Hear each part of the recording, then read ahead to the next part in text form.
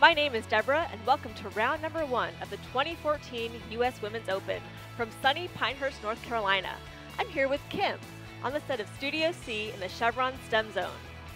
Thanks, Deborah. Hi, I'm Kim.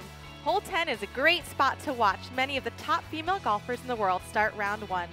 Players like the defending U.S. Women's Open champion, Inbee Park, and the 2010 U.S. Women's champion, Paula Creamer. Thanks to Chevron and the USGA for giving us a chance to learn more about the making of a live TV show.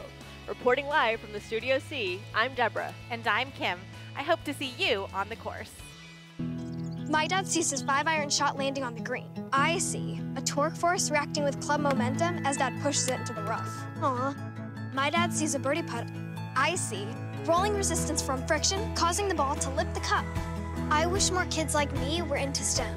Science, technology, engineering, and mathematics. Did you know STEM jobs are growing faster and paying more than non-STEM jobs? Chevron has invested nearly $100 million in U.S. education. Learn more at chevron.com.